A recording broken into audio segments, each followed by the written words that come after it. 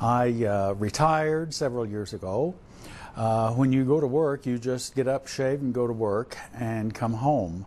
After being retired for a short period of time, I paid more attention to myself. And so as I was looking in the mirror, I kept saying to myself, I don't feel like this. I'm so old looking, and I have sagging jowls and a turkey waddle, and I don't know that I can put up with this. So I decided to try to do something about it. And so I came to Dr. Sozer. He assured me that he could do a job for me. And so he did, but and I'm very pleased with the results.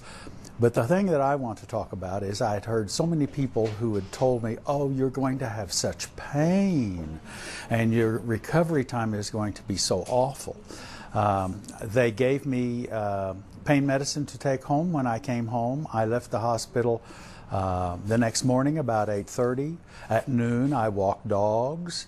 I continued living my life as normal, quote unquote. And I had absolutely no pain. I never had to take a pain pill at all once I got out of the hospital, and I was there only overnight. And so I know there are a lot of people out there who are concerned about pain. I know there are a lot of people who are concerned about the way they look. And I want to assure you that you can do something about it and it doesn't cost you any pain. Well, the staff has been very nice, and I've spoken with several of them who have had procedures done also, which was very reassuring that they had the knowledge to be comforting to you and to discuss your conditions, your situation, your thoughts, and whatever. Since my operation turned out to be relatively good, I'm not going to brag about the way I look, but compared to the way I did look, I certainly do look better. My next door neighbor has had some surgery done through Dr. Sozer. Another friend of mine, lady friend, has had a facelift through Dr. Sozer.